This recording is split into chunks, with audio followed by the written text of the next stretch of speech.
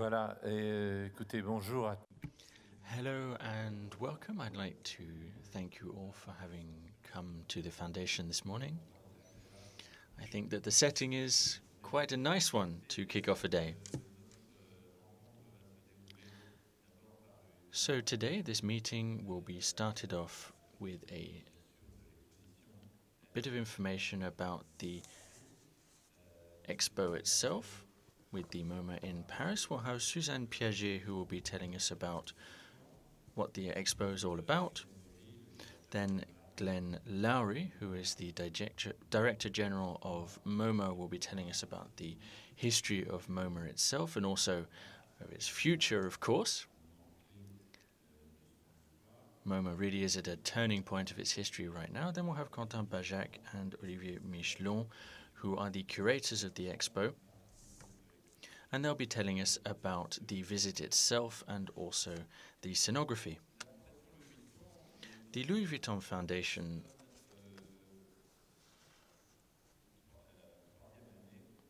will be entering its third year. In this autumn, it will have been exactly 3 years since we launched with this MoMA Expo. Over the course of the 3 years, we've held 11 expos. The MoMA Expo will be the 12th abroad and also here in France. We also held 120 events, including concerts, which took place right here on this stage, and a total of 3,500,000 visitors who came through the doors since we opened 3 years ago. This is a great source of pride for us, isn't it, Sophie?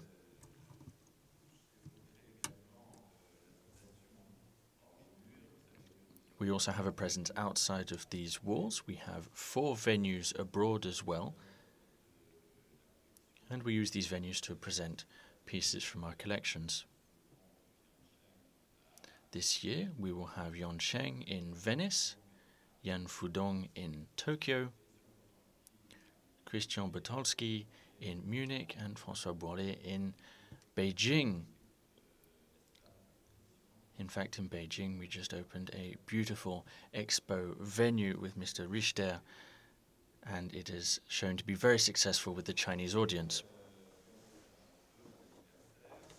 So 3 years, in some ways, this is a bit of a birthday, an anniversary for us, and we're delighted to be able to celebrate it with our American friends from New York and MoMA. I'd also like to recognize the presence here with us of Lowry and Quentin Bajac. They came in yesterday to attend this conference, and they will be leaving later today, but they really wanted to be present here with you to tell you all about this being modern MoMA in Paris event. Now, there is nothing opportunistic about this exposition. We have a real complicity and a shared passion with MoMA. And we are also very artistically committed. MoMA is a private institution funded by patrons. We are also a private institution with private patronage. That being said, there's no reason to compare ourselves to what MoMA is, but in terms of artistic commitment, we certainly have shared values.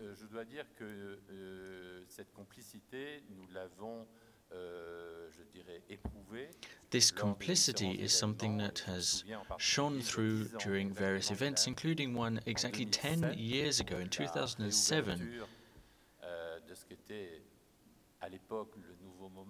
This was when we held the reopening of the new MoMA after the Aniguchi extension was opened.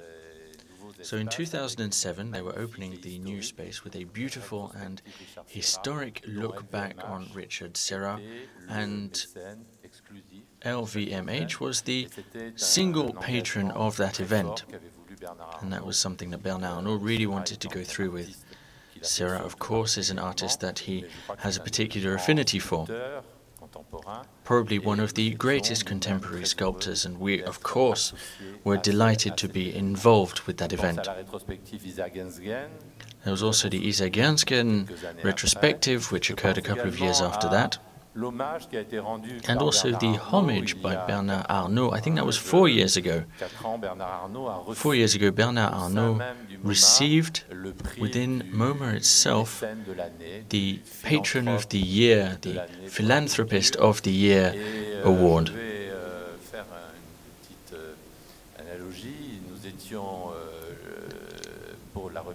And by way of comparison, for that award ceremony, we were in the Kelly Hall at MoMA, who was one of Bernard Arnault's favorite artists. And here we are surrounded by the works of Kelly. So a great story of complicity between us. And I would really like to pay homage to Marie-Josée Krivitz and Glenn Lowry for having always believed in the Foundation's projects. It wasn't something that was self-evident at inception, but as soon as we mentioned the project years ago, we got immediate and unwavering support from Glenn, from Marie-Josée, from the curators, and for all of the trustees. And that's something that we saw when we opened the venue. It was the Keys of a Passion event, you may remember it. It was something that Suzanne organized with her team. And there were major loans of masterpieces from MoMA for that event. And for us, it was a true consecration. They were giving us their blessing in some ways, and that was something we were particularly sensitive to. There's also, of course, someone who you cannot mention when you cannot not mention when you mention MoMA. It's, of course, the Rockefeller family. In fact, David Rockefeller just passed away, and as you know, he was a great lover of architecture and came 3 times to the Foundation to visit Frank Gehry's beautiful building and also the halls and the expos that were being held within. The very first time he wanted to visit the building before it was finished, he was already elderly, he had difficulties getting around, but he had such passion that he wanted to come, and he really loved our foundation. And David Rockefeller's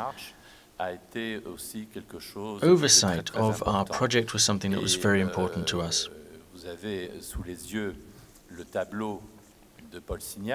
Here you have Paul Signac's work, Mr. Sénéon, which is of course one of his masterpieces, and we will be lucky enough to have it in our exposition. I think that one of Mr. Rockefeller's final decisions before he passed away, because this belonged to him, I believe it now belongs to the collection, but this is a very rare loan and it required his personal authorization to get it at the Foundation. And I think that there was no question about this loan. Things went through very smoothly and quickly, and I'd like to thank him. So, a huge thank you to all of our friends from MoMA, Glenn, Marie-Josée, all of the curators.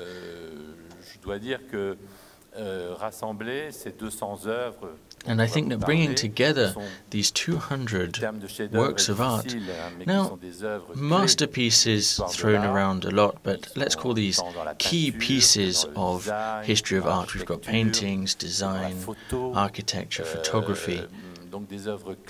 So these are key pieces, and of course it is a risk taken by MoMA to send across the Atlantic such pieces. It really shows their trust as well, and this is a project that has been around, at least we mentioned it for the first time many years ago. It took a long time to come to light, and now here we are. And MoMA is currently reducing the size of its exposition spaces because they're going to be launching a new building project. In fact, Glenn will be coming in with Elizabeth Diller, who is heading up the extension project. They will be coming to this stage on the 11th of October to hold a conference.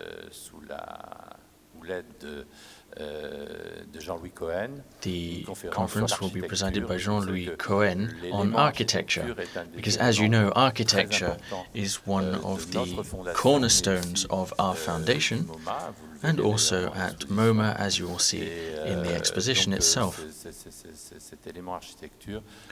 So the architectural component will be front and center from the beginning of the exposition.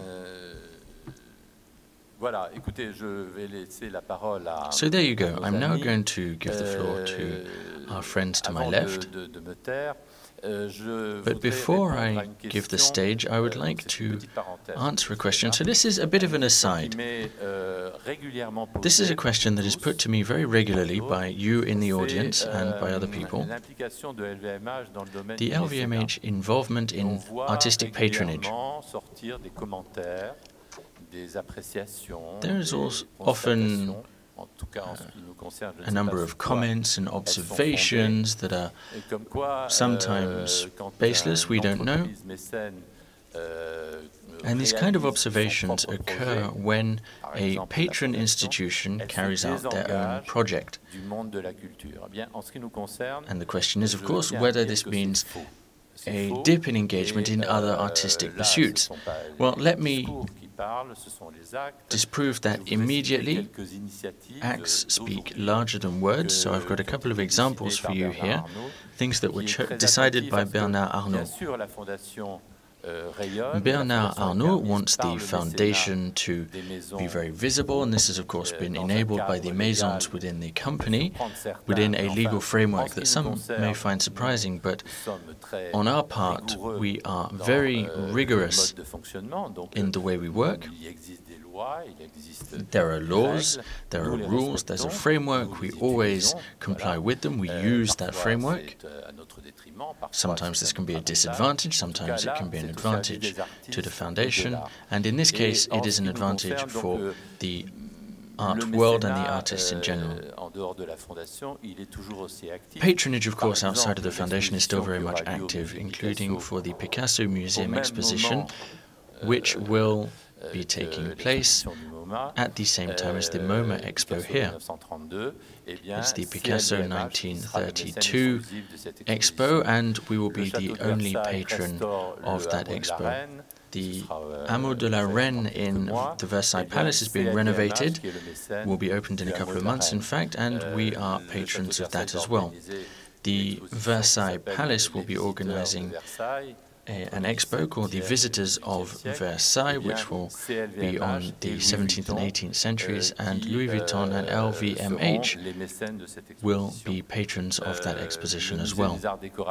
We also have the Decorative Arts Museum, which has decided to organize an absolutely beautiful retrospective on Christian Dior with Christian Gabet, who is the head of the museum, and LVMH is the patron of that as well. The Aix-en-Provence Festival as well was patroned by LVMH, Nuit Blanche, the Odeon, the Ballet de l'Opéra.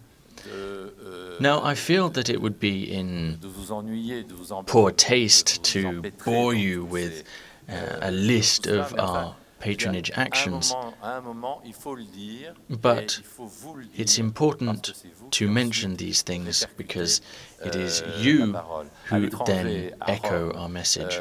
Even abroad in Rome, the Trevi Fountain and the Spanish Stairs are being renovated. Bulgari, Fendi and LVMH are all funding those. The Braun in Los Angeles will be organizing a Jasper Jones retrospective shortly, and LVMH and Louis Vuitton are patrons of that exposition. So as you can see, there's a lot going on. The LVMH prize, now, you may or may not know, this is a prize which is for young fashion designers, and in fact the award ceremony is on the stage as well. It's a great way to recognize and thank young creators, and that is an act of patronage in the world of fashion as well.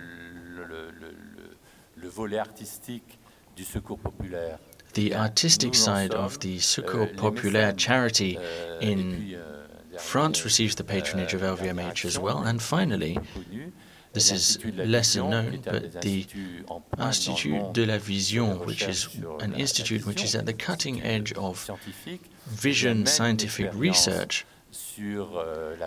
is currently doing experiments on perception of art and painting by non-seers, blind people, and LVMH is giving its patronage to that as well.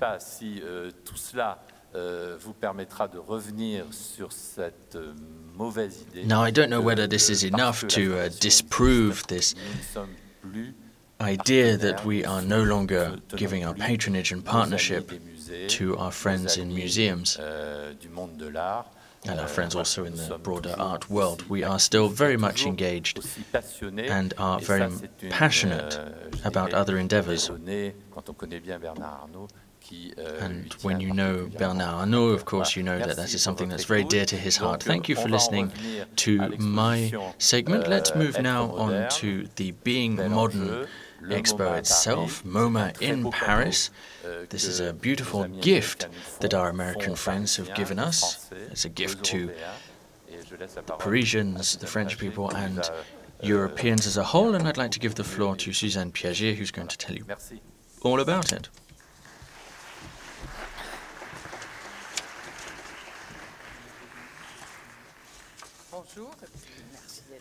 Hello, and thank you for being here with us. Right off the bat, I would like to warmly welcome Glenn Lowry. He is a friend and we go way back. And there are many reasons why he's my friend.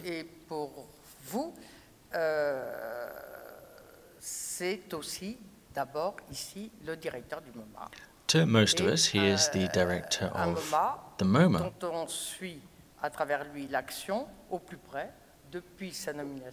And since his appointment in 1995, we've been following the various things that MoMA has been doing. We know his collection, of course, and he's used that collection to take multiple remarkable initiatives through things that have been historically challenging and have been challenging in many other ways as well. Like it or not, he has turned us into MoMA addicts. We cannot do anything but go back to MoMA. He truly impressed me as early as 2000, when he had that PS1 fusion, which was very symptomatic in my opinion. PS1 was in the cutting edge of the New York scene back in the day, and this was part of a strategy that has led him to rethink the museum itself. The question is, how can you be contemporary and also modern? This strategy and this mindfulness was something that was clearly stated from the very beginning through his extension policy. Jean-Paul mentioned the Taniguchi 2006 extension earlier, of course, and I think in MoMA 2019 this is something that we'll see as well through the extension headed by Dilla Scofidio, which is much more than just an extension, in fact. This is a true reorientation, rethinking of expectations at the MoMA regarding society and the world as a whole. So, hello, Glenn. Toujours au MoMA, le MoMA, évidemment, Glenn représente aussi toute une équipe. Of course, MoMA and Glenn are part of a team And that team represents a lot of initiatives, action, and also friendship. This is something that Jean-Paul mentioned. From the very beginning, they stood out thanks to the loans of Léger and Kandinsky pieces.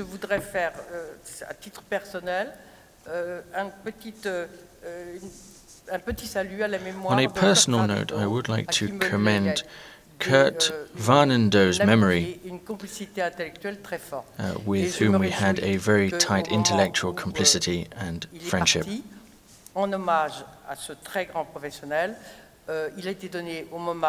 And to commemorate his memory, we received the donation of the Double Elvis by Warhol, which you can see in the expo. I would also like to welcome Quentin Bajac. He was appointed by Glenn Lowry as the curator for MoMA and was a key figure in the entire operation. Along with Olivier Michelon, we've been able to get to know him, and we appreciate his presence very much. We've talked a lot during preparatory meetings. Everyone has always been very open, very thoughtful in their contributions, and I also learned a lot from him. So thank you, Quentin.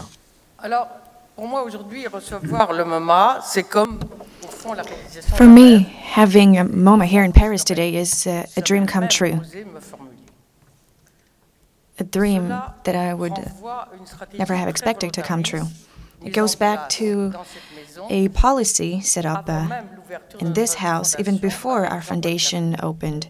A policy that we set up with Jean-Paul Claverie. We wanted to base our work on great institutions. Of course, there's the Centre Pompidou in Paris. But we selected the Hermitage Museum and the Stucket exposition and MoMA.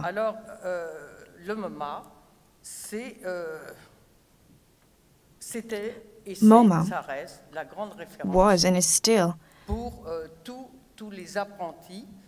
the reference for all young modern art and contemporary art historians.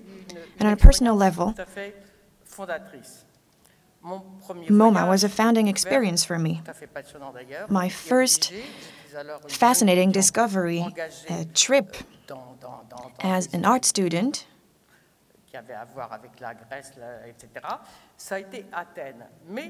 was Athens. But the second trip that was made for very different yet complementary reasons was New York. If you want to be modern, if you wanted to be modern, to be trendy, you had to go to New York. And I must say that my trip to New York, as for all French people today, meant going to MoMA. Like many other French people today, I came back from New York, from MoMA, completely electrified and blown away. And actually, New York was about to become a very significant scene of creativity with pop art, minimalism, and conceptual art, land art. All of that entailed new relationships between art and mankind and life in general. And I'm sure that this will be the case with the new MoMA.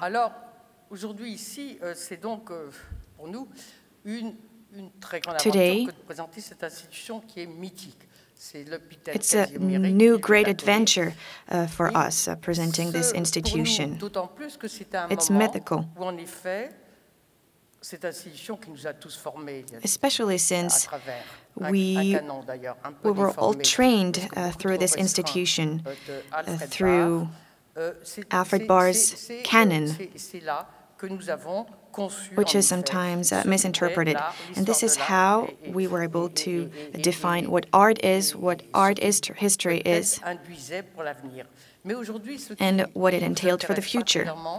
Today, what we're mostly interested in is that it is repositioning itself with new challenges, which is quite remarkable. And you'll see it through the exhibition with multiple challenges at various levels, geographical, social, and about identity on a cultural level as well. So today, MoMA has an extraordinary reputation, but it's going back to the original spirit that it had as a pioneering institution working as a lab. This exhibition is to be understood as the new manifesto of MoMA. The project was designed and carried out by Lowry. Is very much aware that the MoMA collection is exceptional, has a great reputation, is a bit of a legend, which means that it should be not only international, but truly global.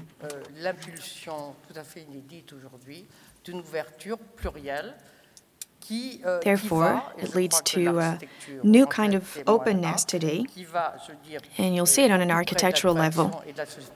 We're getting closer and closer to creation, to art itself, wherever it is in the world.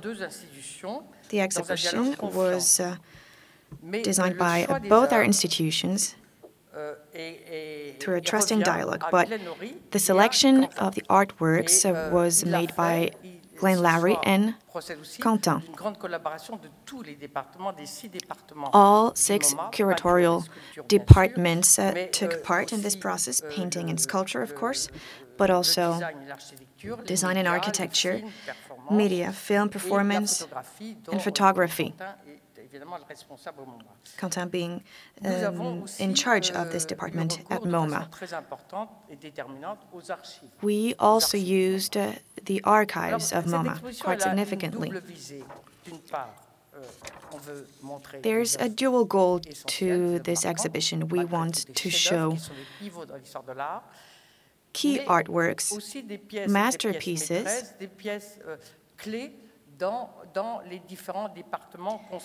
but also key pieces coming from the various departments. The second goal is absolutely fascinating. It will become self-evident when you see the exhibition in the catalog. We want to retrace the history of the collection, how it was built since the beginning, since the 1930s. Quentin Bajac was in charge of the catalog.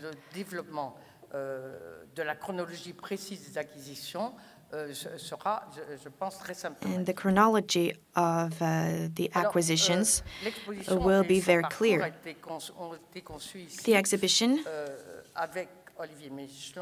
and its organization were designed with Olivier Michelon, who played a very important role and who worked closely with the MoMA teams and our architect, Jean-François Baudin. Notre rôle a été essentiellement, en maintenant un parcours globalement chronologique. Our role was to have a chronological visit for clarity, but we also wanted to have smooth connections with the gallery space designed by Gary, using its assets and specificities. You'll have examples of that later.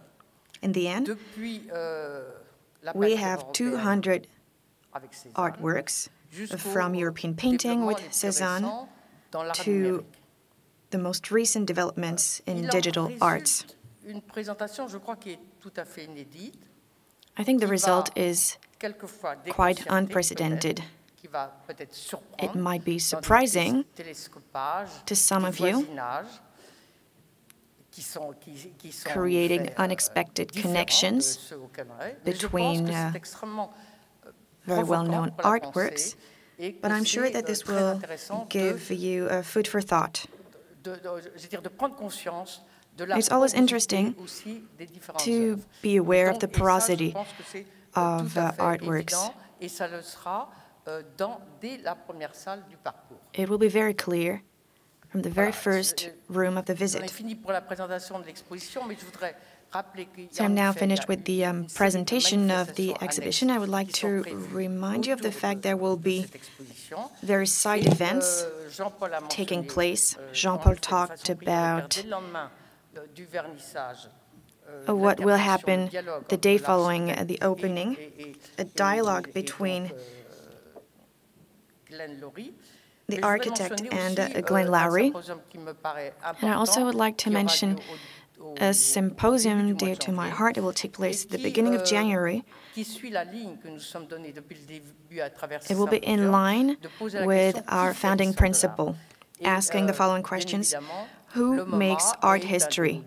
Of course, MoMA is one of the most significant places where art is taking place. So there will be two major events, one chaired by Hans-Ulrich Obrist with the directors of great institutions in charge of collections, the Centre Pompidou, the Tate, LACMA, Hermitage, and the Studio Museum of Haarlem. And the second session will be chaired by Elizabeth Lipovici, bringing together the most active figures and institutions of our time.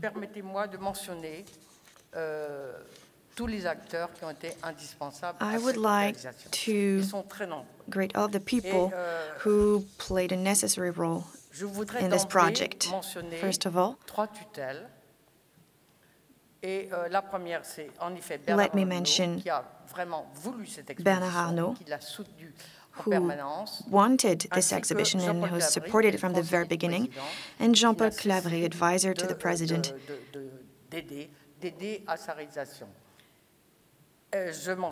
who supported the project as well. And right after Jean-Paul, of course, I would like to pay tribute to Marie-Josée Cravis, who played a crucial role in this project. So many people were involved in it.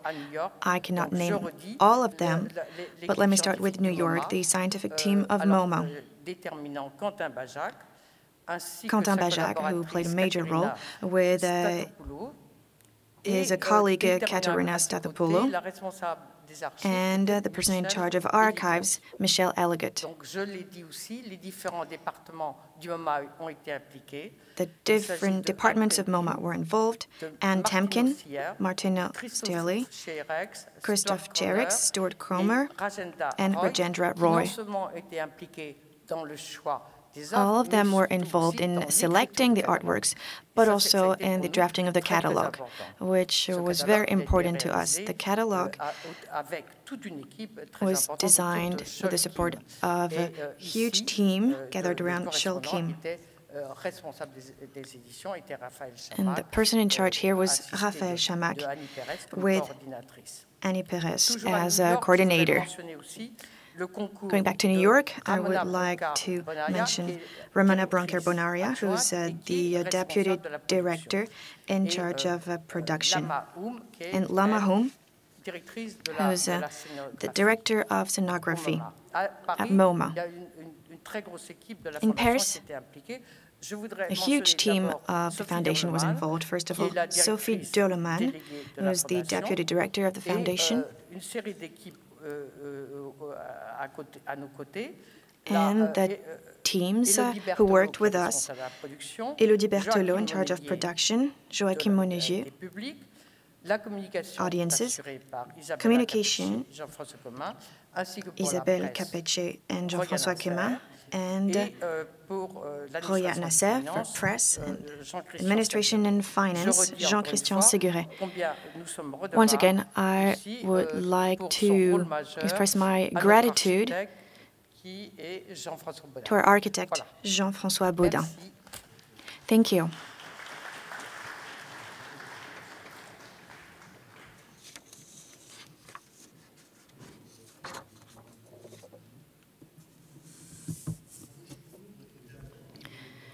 Good morning.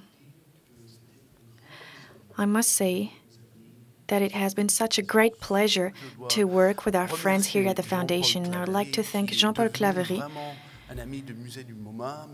who's become a friend of the MoMA Museum, but also a personal friend of mine, Suzanne Pagé. She's an amazing colleague. She has helped us. She challenged us. But she's always been a friend of our museum and of the project. And Olivier, it was a pleasure to work with you for the past few years on this project. And several times this morning, I was asked, why is France so important for the New York Museum of Modern Art? Well, the answer is because Quentin Bajac is with us. We've always been a French-speaking and Francophile museum from the very beginning. Thank you, Quentin, for everything that you've done for the exhibition. I hope you will allow me to speak English a little bit because I think you've heard all of my French. It'll be a bit of Franglish. History. Because we are in the middle of a large project, as Jean-Paul mentioned, and Suzanne as well. And it is precisely because of this project that we're able to lend so many of our most important works of art that would normally never be allowed to travel at the same time. On verra si ça marche. We'll see if that works.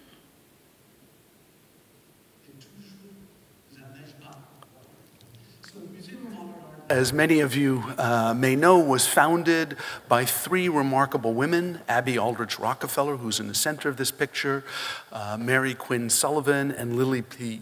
Bliss in 1929. And one of the wisest decisions they made was to hire a young art historian, Alfred Barr, who was our founding director, and whose thinking about modern art has largely defined the institution. And what's important to remember about Barr is that he not only wanted to create a museum about modern art, he wanted to create a modern museum, that is, a museum that would be different in kind from pre-existing institutions. One of the first bold moves that he made was to recognize that modern art expressed itself across all of the visual arts, and therefore it would not be a museum limited only to painting or sculpture, prints or drawings, but that it would embrace film and photography, two mediums of the late 19th and early 20th centuries that were inherently modern, but it would also embrace architecture, industrial design, and as time has progressed, video, digital, and any form of expression that is inherently modern, or what today we would call contemporary. Two founding ideas of the institution in this diagram, this cover to an important exhibition that took place in 1936, will actually be in the archival part of the beautiful exhibition that Quentin and Olivier have put together. But I'm using it here to illustrate that one of the founding ideas that Barr had was to organize how to think about modern art, to, in a sense, try to explain it to a general public.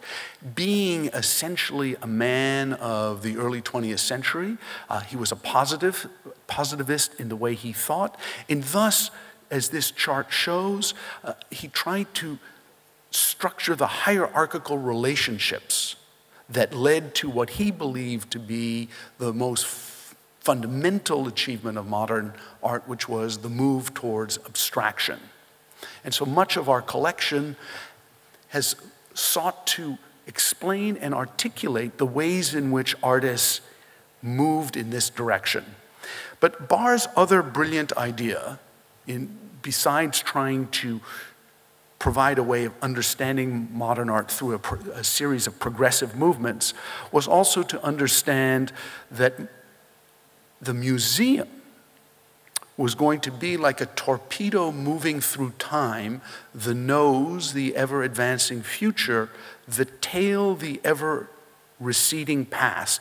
And the metaphor that he developed to explain this was that the museum would be metabolic or self-renewing, that it would have a collection, but it would never be the same collection. And I know that in Europe, and maybe even in France, the idea of a collection that wasn't permanent, that is, a collection that could change, that could actually evolve, sell some works of art to acquire other works of art, is a radical idea. And indeed, it was a radical idea in the United States at the time the museum was founded. But our collection and the shape of our collection is never fixed, just like this torpedo moving through time. Some of the recent acquisitions that have defined us and that I think show how the museum changes. Up until about 7 or 8 years ago, the museum's commitment to Fluxus, that great movement of this late 50s and 60s in particular, and early 70s, was barely evident. We had a very small collection. We recognized that this was a lacunae in our holdings. We sought to remedy this and were able to, through an incredible gift from Gilbert and Lila Silverman, to acquire, I think, Quentin, over 3,000 Fluxus objects that suddenly make us one of the largest institutions in the world with holdings of Fluxus, and that has transformed the collection. Similarly, the recent gift of Patty Cisneros of over 100 works from her collection of Latin American art, particularly geometric abstraction, and here you see two of the most beautiful, a Torres Garcia and an Elio Utisica, build upon the museum's early commitment to Latin America. We started collecting Latin American art almost from our founding and had built a very strong collection, but her gift expands that dramatically. And of course, one of the major efforts of the museum is to collect, is able to collect significant works of contemporary art like Kippenberger's Crushed Metro Station, and many others. What this means intellectually, and I hope will become extremely evident in this exhibition, is that the museum has to hold together and make evident the relationships between the earliest works in its collection, like the great Cézanne Bather, which will be here, and which is one of the first works of art you encounter when you visit the Museum of Modern Art, but also new, different kinds of art, like Roman Undoc's Measuring a Universe, which is a participatory work of art, and which will also be here. And yet, when you look at these two works of art, you realize they share a common problem. How do we define ourselves in space? What are the ways in which we can articulate form? Cézanne through paint, and of course, what we now understand not through the observation of nature, but based on a photograph that was in his studio. Undoc through the expression of what we as individuals actually look like when we're measured against each other on a wall. And it is this tension between the immediate past and the future that is at the center of the Museum of Modern Art's efforts to remain what Barr thought of as a laboratory to which the public is invited. That is, we're about experiments and ideas, not about answers. And I hope this exhibition, Être Moderne, will make clear that what is fundamental to the museum is its commitment to the artists and practices that define modern art, but in an open-ended way of inquiry. The idea of the museum as metabolic or self-renewing expresses itself not only in its architecture, not only in its art, but also in its architecture. So if you think about the fact that in 1929, when we were founded actually in rented office spaces in the building to the left in this image. 3 years later, we moved to a brownstone that we leased on 53rd Street. 1932. 1936, we demolished the brownstone to build our first home, designed by the architects Goodwin and Stone. And what's so fascinating about this image, as you can see, we don't declare ourselves as a museum of modern art on the street. We declare it on our roof because we wanted to be part of this extraordinary urban energy that was building in New York. And the other thing that's dramatic and interesting about this is that instead of a museum that was entered through a flight of steps, as if you were ascending to art, you actually enter the museum directly from the street, because Barr believed fundamentally that modern art was an art that everyone could enjoy. It was part of your life, part of the quotidian experience. And thus the differences between high art and low art were collapsed for him. By 1964, we had added an addition to the right of the Goodwin and Stone building. We'd also, in the 1950s, built a garden in our back that many of you may have visited. In the 1980s, we built a tower, which you see in the center of this picture, with galleries inside of that. The 1990s, we started thinking about and ultimately realized the Taniguchi project, which is what we look like today, as Jean-Paul mentioned. And now we're embarked on another project which also links us to France, because in addition to the Diller-Scofidio Renfro work, we will have 6 floors of space in a tower that's under construction designed by Jean Nouvel. So the Frenchness of the Museum of Modern Art is vraiment dans notre sang. This project will be finished in 2019. It actually is quite complicated, and I'll try and give you a sense of its scope. It has 3 goals: to expand and enhance our galleries, to create more space to show our collection in new and different ways. And actually, our expansion will produce about 30% more space. We'll go from about 12,000 meters of gallery space to about 17,000 meters of gallery space, and the vast majority of that will be for the display of our collection, as opposed to new galleries for temporary exhibitions.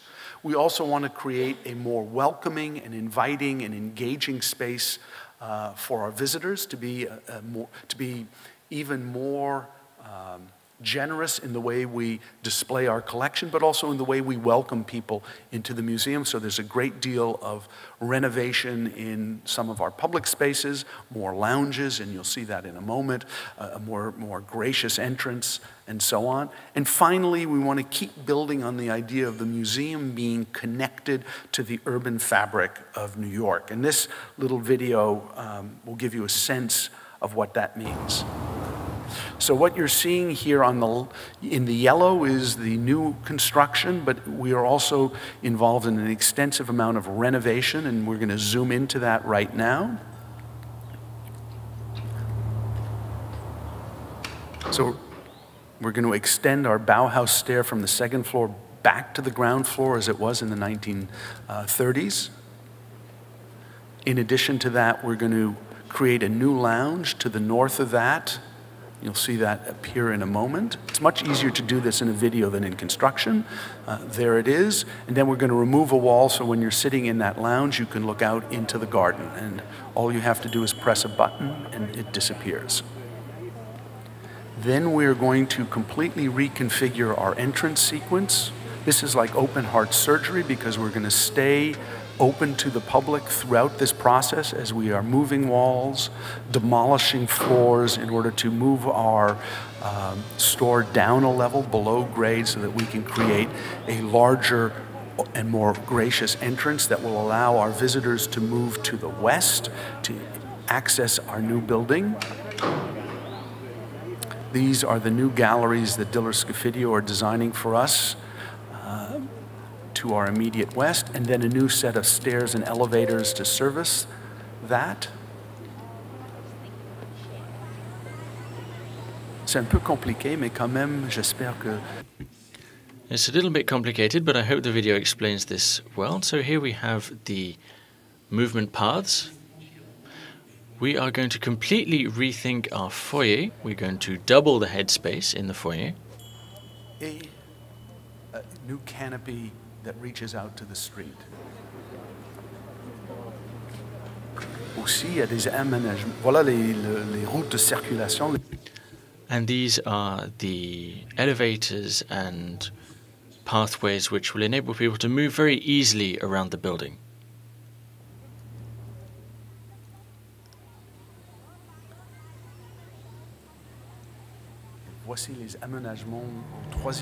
Here we have the changes on the third floor. We have reworked all of the expo rooms. We've got 3 smaller rooms turning into 2 larger ones. Then we have the new halls in the Jean Nouvel building, which is another extra 1,000 square meters per floor. And then we have the Scofidio building, which will also have exposition halls on each floor and a small restoration area at the top.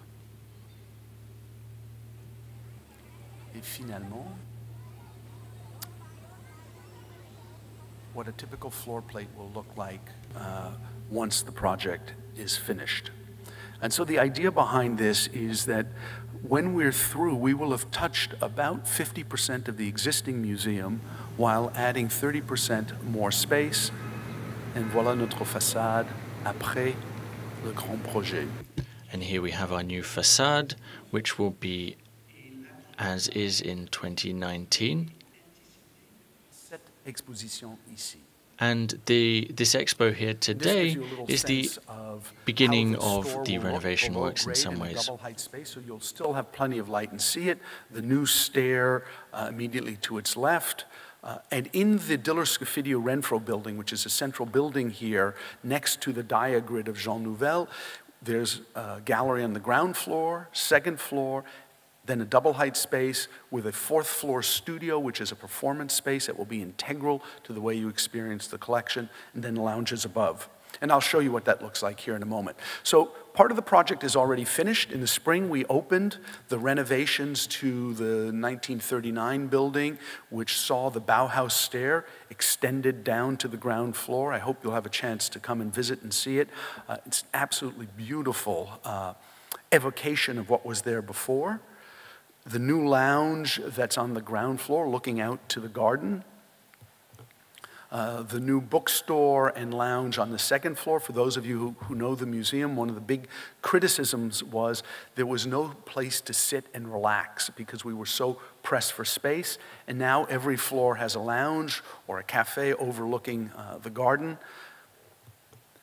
Here, the newly renovated galleries on the 3rd floor with our inaugural exhibition on Frank Lloyd Wright at 150, le grand architecte américain, avec ses archives qu'on a acquis il y a. And we acquired his archives 5 or 6 years ago, and we're sharing these with the University of Columbia. The double height space when you come into that entrance, with a new ticketing area behind that. The new galleries on the ground floor that have both a double height space and a single height space, and will never look like this because we'll probably have a wall between the lower level, the lower height space, and the double height space. The new galleries on the 2nd floor that are part of our suite de l'art contemporain, avec des vues sur un petit pas. And we have beautiful views from these. The 4th floor that is a double height black box space for performance. And then the galleries in the Nouvelle Tower that is totally woven in and integrated into the project. And each of the floors is exactly the same height as the existing floor, so that as you move through the building, the sequences are not disrupted by the change from one building to the other. So to come back to Barr's diagram, what's interesting about the Museum of Modern Art of Quentin Bajac and his coéquipiers, the other chief curators, is that it's a different museum than Alfred Barr's museum. And I think the fundamental difference that Quentin and his colleagues have brought to thinking about the museum is to think about it not so much in an analog way, and here I use analog in its scientific sense, or even in its hierarchical organization, either of media or of artistic significance, but to think about it as a network in a digital sense, as about connections and interdisciplinarity. And what's fascinating is, several years ago we did an exhibition that we called Inventing Abstraction, where we revisited Barr's questions about from 1936 about the relationship between Cubism and abstract art, and asked ourselves, how was abstraction invented? And instead of coming up with a diagram that I would call vectored, that is hierarchical, this led to that, which led to this, we imagined it as a series of networked relationships. What are the connections between all of the artists who were engaged at one moment or another with inventing abstraction? And for me, this diagram becomes a metaphor for the network museum, the idea of interconnectivity, that how do all of the different artists and media that we're interested in connect to each other in an ongoing sequence of relationships. And this is already evident in some of the exhibitions we've done. Here's an exhibition called Making Space, that looks at women and abstraction in the 1950s and 60s, that unites works of art from virtually every department, from design, film, media, architecture, painting, and sculpture, that puts them in play in new and different ways. And I think when I look at this, I begin to understand how Quentin and his colleagues are building on the fundamental base of the institution, which is to be a laboratory, a place of experimentation, a place that valorizes new and different ways of thinking, but at the same time, to imagine a different institution. And the gift, c'est vraiment un cadeau, the gift that the Fondation LVMH nous a donné, c'était de travailler dans ce was to enable us to work in this Frank Gehry building, which inspires us. It's so interesting, and it enables us to rediscover our collection in a new way. And you'll see this in just a few minutes with Quentin and Olivier. I'd like to thank you, everyone here, and also, of course, Jean-Paul, Suzanne, Olivier, and all of our friends here. Thank you.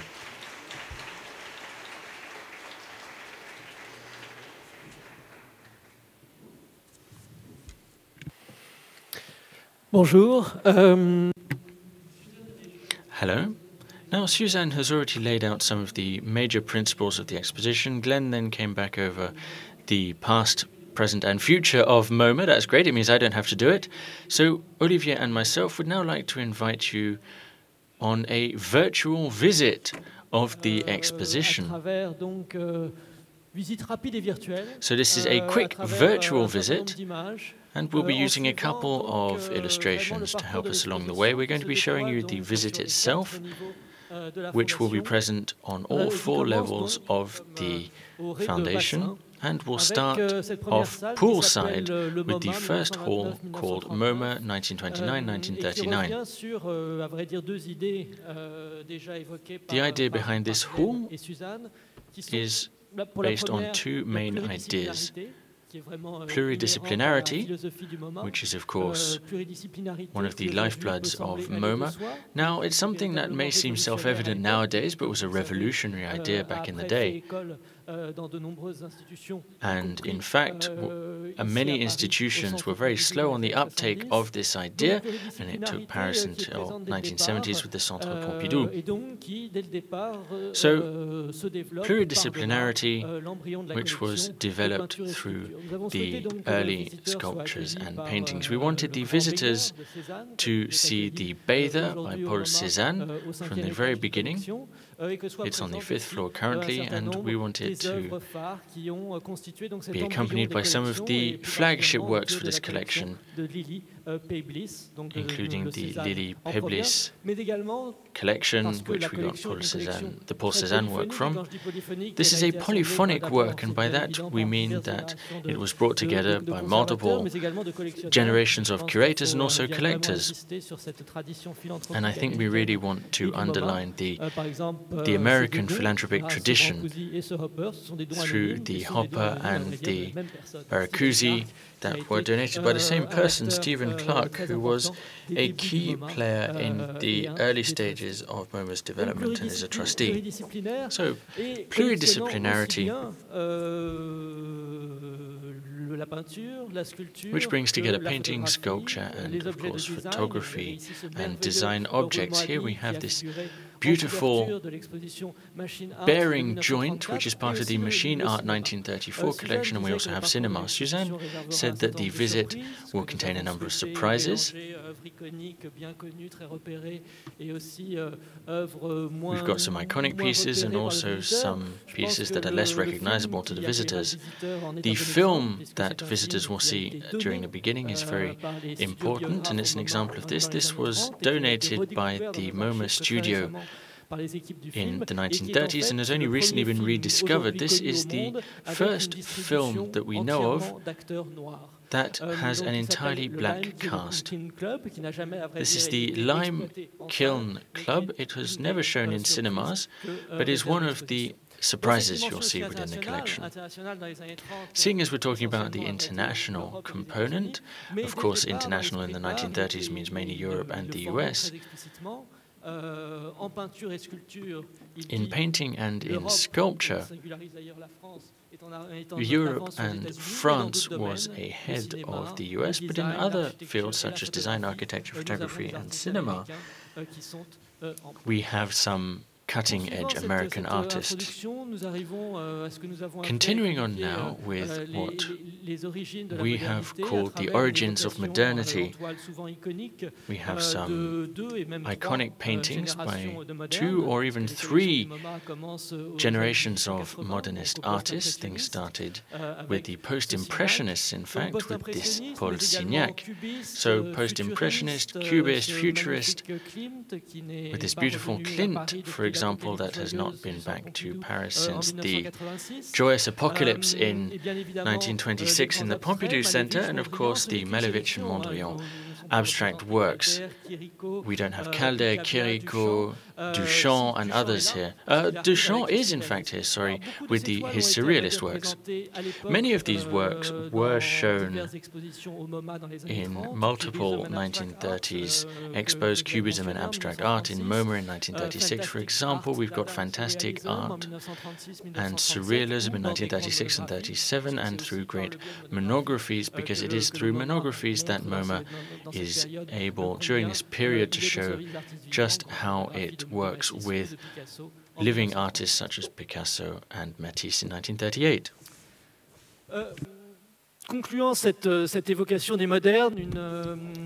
To conclude this part on modern artists, there's a small room with a more political aspect to it. At the end of the 1920s and the 30s, when totalitarist regimes were rising, MoMA was affected as well. There's the Roosevelt speech saying that the MoMA was a fortress. And there was also the exhibition called A Free German Art with the triptych by Beckmann, who is now part of the collection. It was part of the so-called degenerate art, as the Nazis said.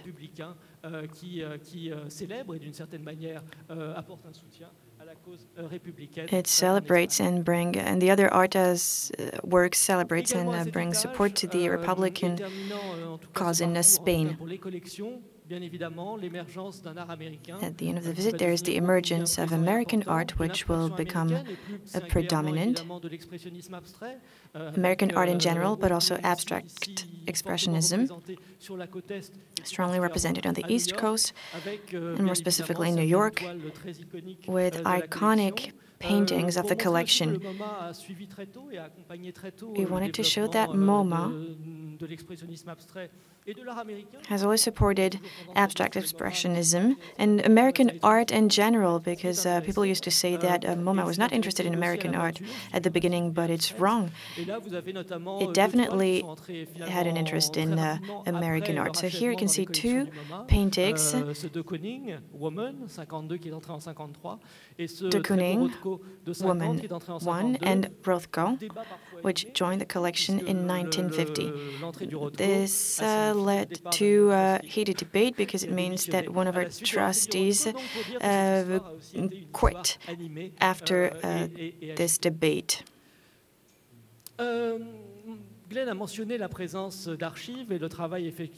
Glenn talked about the archives.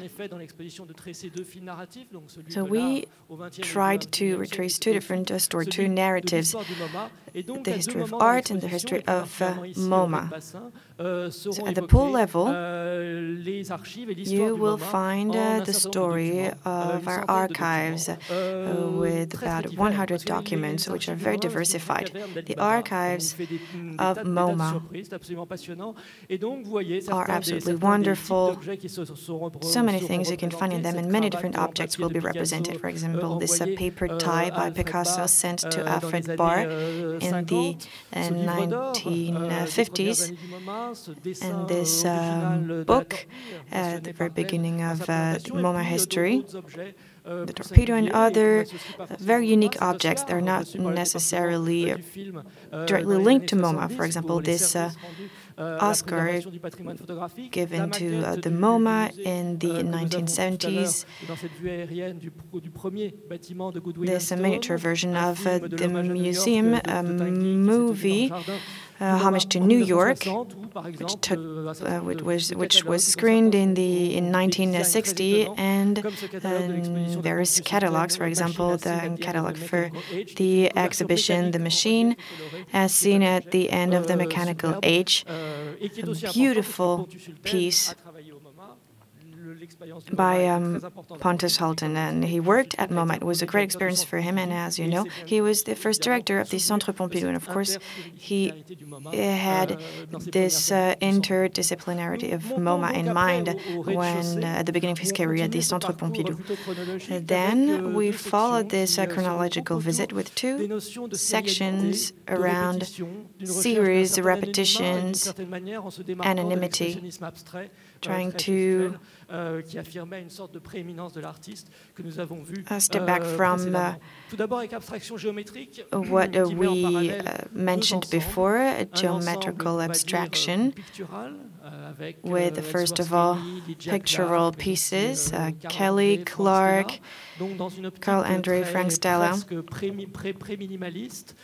a pre-minimalist approach. So here we have artists working with geometrical structures, grids,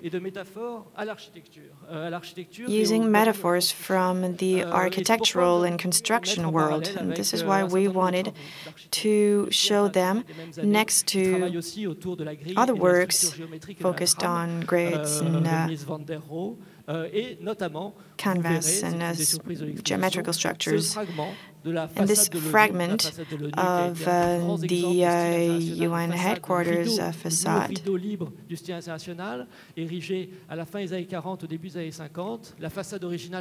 was built in the 1950s. One of the fragments was renovated by MoMA and will be presented in this exhibition. On the other side of the wall, but in the same scale, series and repetition. Now we've reached the 1960s with pop art.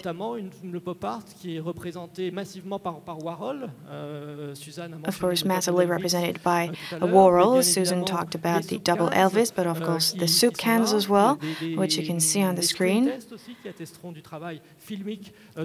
Screen test by Warhol. This Jasper Johns piece as well, all about series and repetition, and of course other iconic pieces by Liechtenstein, among others, and we wanted to show pieces referring to popular vernacular American culture, so objects that are not pop items in themselves, but could be interpreted as such. For example, this collage by Romare Bearden, which was acquired in the 1970s, or Diane Arbus, the famous photographer. Going to level 1, let's continue with the 1960s, 70s, and 80s. The ground floor was all about assertion. Now we're reaching a new level of questions and doubts. Two different parts: action. It's all about the questions of the avant-garde, the status of artists in society. Some of the pieces, Fluxus pieces, were acquired recently. Glenn talked about the Silverman collection. There's also the Dalit collection, who's a Belgian collector of conceptual art. And so this section called Action could have been called like the Robert Smithson drawing, the Museum of the Void. So we're talking about the dematerialization of art, for example, with Nam Jom Paek. Films are represented by a square of light, and there's also this sculpture by Kravinsky.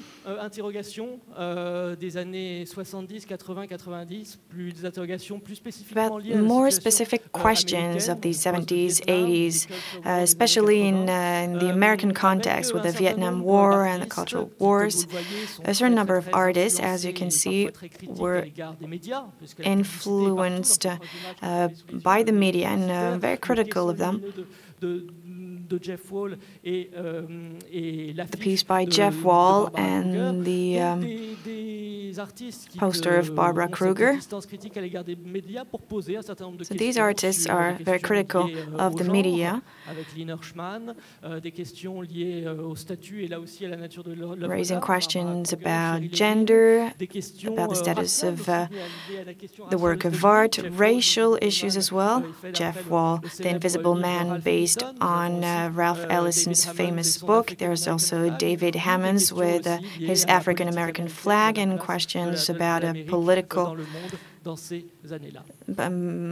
about politics in the U.S. and the context of the early 2000s.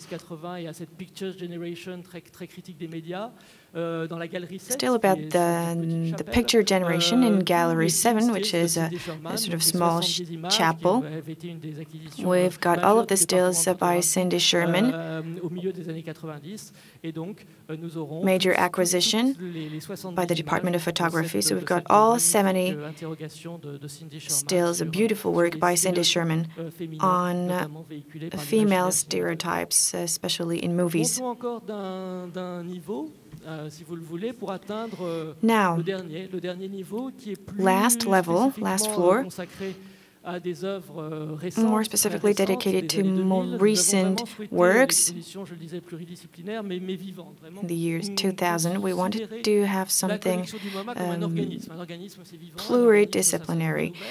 We wanted to see the MoMA collection like a living body, something that is self-regenerating, like a torpedo. So we wanted more recent art, contemporary art, to be represented as well. Some of these artworks were made even in 2015 or 16, and they're included in our collection.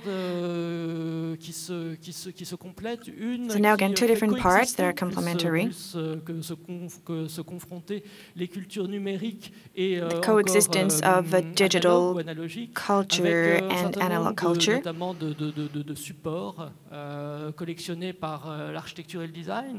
With different techniques, architecture, design. We wanted very different objects to be represented from the different departments. We know that architecture and design has a lot of architectural pieces, but also video games. And actually, when the first video game came into the collection a few years ago, it was very controversial. I remember it well because it was when I joined MoMA. So here you can see emoji that we use all the time on our smartphones today. And one of the big surprises of the exhibition is this newsstand, a very special newsstand. It was made by a collective of artists in New York. When you were a young artist, you could drop your own fanzine.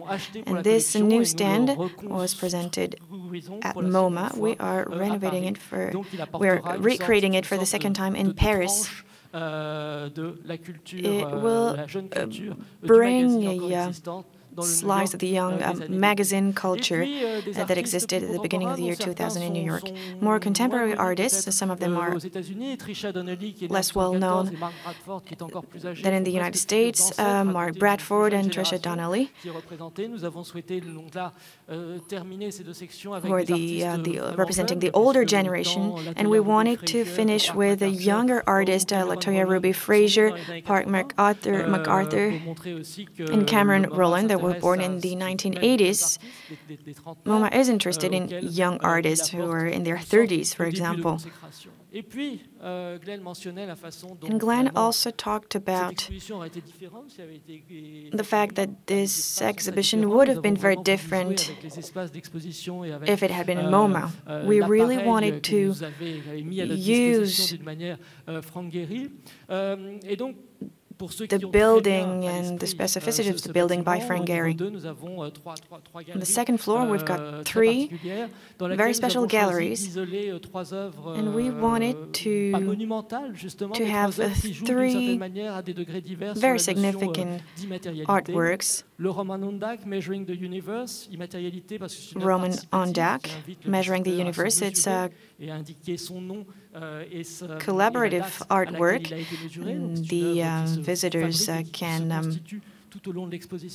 measure how tall they are. And there's also this work by Yan Cheng with images, virtual images made by video game software, self-regenerating. It's an infinite work of art, will never stop. And finally, in Gallery 10,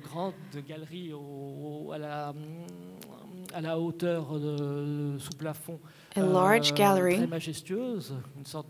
with a very high ceiling. It's like a cathedral. So the Cathedral of Bajac, Cardiff. This time it's all about acoustics and sound. Dissèque, déconstruit et reconstruit sous une autre forme un motet de la Renaissance du XVIe siècle. Motet that was dismantled and rebuilt.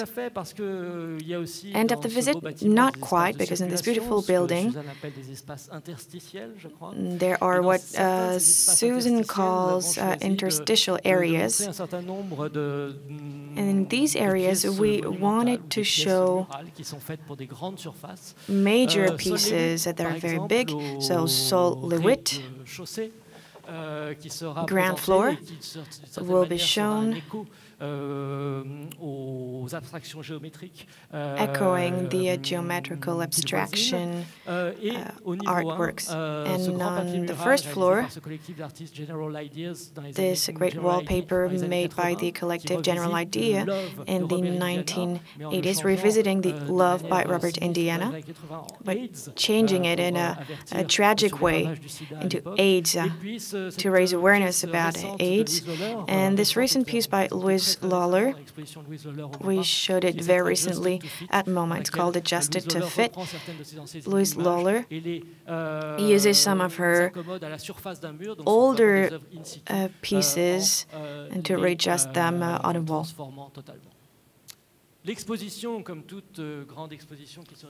The exhibition comes with a publication, of course. Suzanne already mentioned it.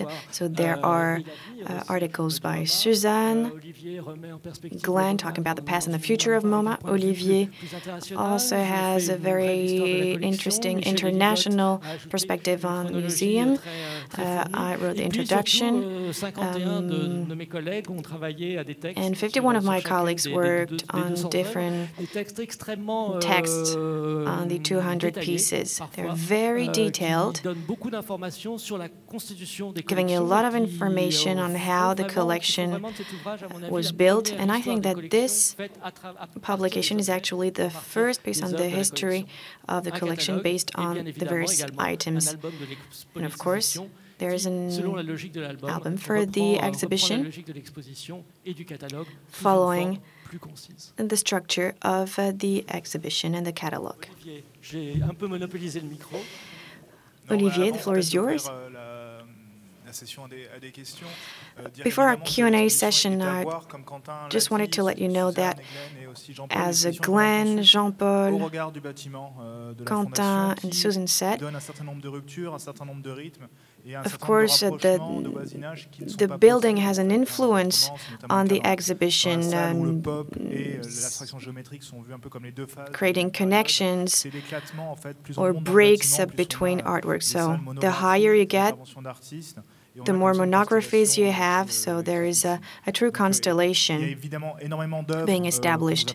And there are so many works that we couldn't show to you today, but there will be surprises, including the first Mickey Mouse in 1928. There's the 1959 Frank Stella, bought in 1959 by MoMA, etc. So the visit will unfold in this way, and the goal was to have a linear, very understandable visit, but also getting more complex throughout the visit.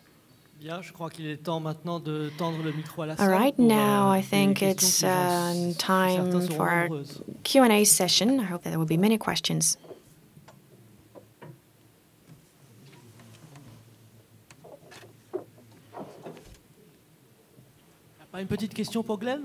No question for Glenn?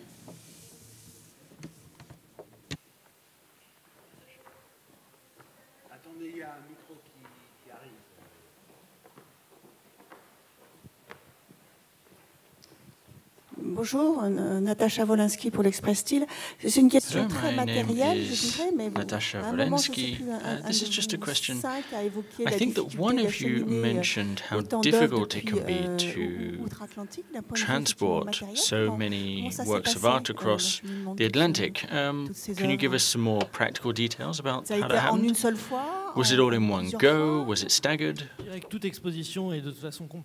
Well, I think that any expo has its complexities when international collections are involved. As I'm sure you can imagine, we don't put all our eggs in one basket, so there were multiple means of transport and many logistical things. It was a 3 or 4 year process. That's how long it takes to set up this kind of project. And as Suzanne said, there's a whole team. There's a whole team working at MoMA. There's a whole team working here at the Foundation. We're relatively used to transporting works of art because MoMA has a history of loaning pieces that goes a long time back.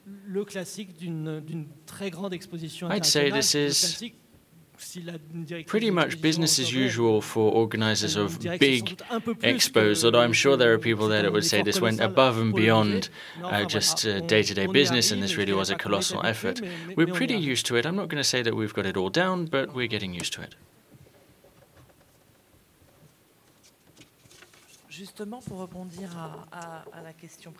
Just to follow up on the previous question, this is the largest loan that MoMA has organized in its history, or not? Non, c'est presque unique qu'on peut faire ça. No, absolutely. This is a unique occurrence. It's the first time you've loaned so many pieces. We have worked on other expositions that weren't necessarily of quite this size. During our recent extension in 2004, we did loan pieces to Berlin.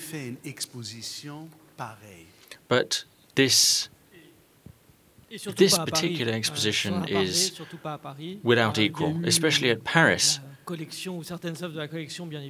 Of course, some of these pieces have been presented. There was an expo on 1950s American painting.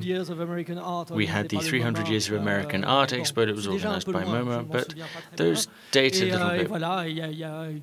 Peter Galassi held an American photography expo in the Centre Pompidou, but nothing of quite this size has been done. And with so many different types, you need to know that without this extension, it would have been impossible for us to loan 6 tons of artwork, because we use them at home, and our own audience would be pretty angry if they weren't there and there wasn't the excuse of the extension.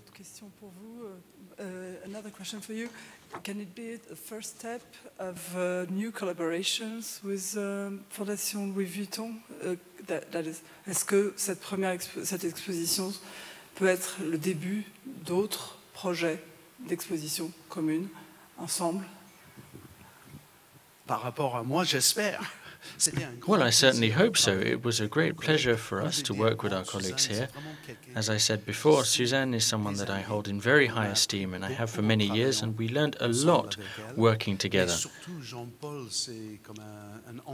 And we also have Jean-Paul, who's something of a guardian angel for us.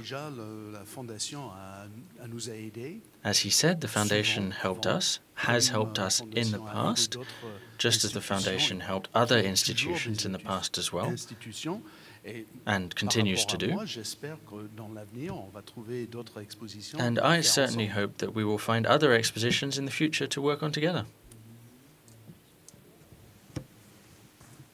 Oui, votre question, elle est, voilà, cette exposition, c'est une étape. Yes, as you said, this exposition is a step in a process. It's not the end of a story in any way. It's certainly a great conclusion, a temporary conclusion. And the exposition is almost a museum in and of itself. You could very easily imagine a permanent museum based around this collection for this exposition. That just goes to show just how highly committed MoMA is to this exposition and to the Foundation. This project, however, wasn't just plucked out of thin air. It was born of working together through shared passions and also shared values and shared commitments to our audience.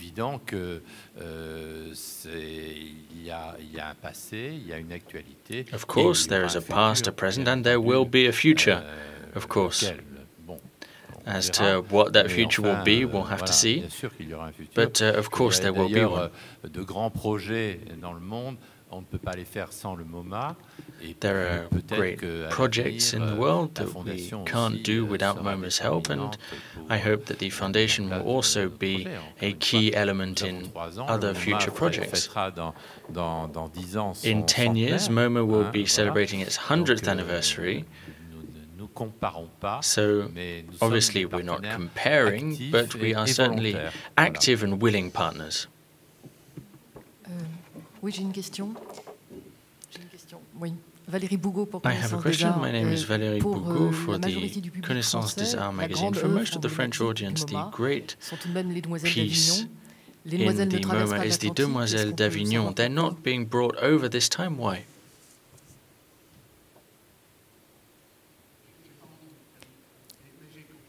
Vous avez compris oui. C'est un peu en rapport avec la question de ma collègue sur le transport. It kind of ties into my colleague's question about transport, de fragilité. Transport. Was it because it's too valuable? Why aren't they being brought? Why aren't they being brought over? Or does it have to stay in New York? The Demoiselles d'Avignon is a piece that our trustees decided not to transport, and they decided that about 20 years ago. Of course, when you transport something, it is risky, and our trustees 20 or even 30 years ago, because it was decided before I came in, so more than 22 years ago, that this piece will never travel again. Unfortunately, because we would love to loan it,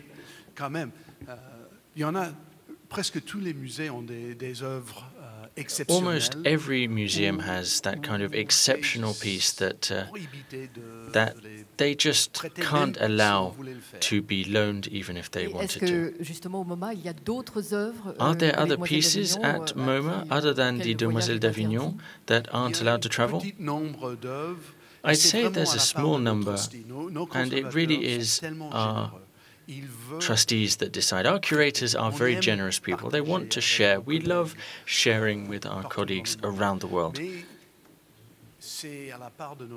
But it is up to our trustees to decide that there are a few number of pieces that are so important to the museum that they can't allow out of their sight. Sometimes this can be due to the condition of the piece, it's too fragile to be transported, or maybe that the risk of loss is just so great.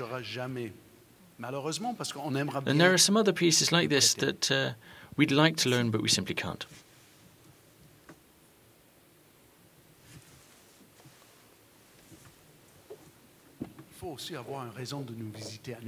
And we need to keep reasons for you to come see us in New York.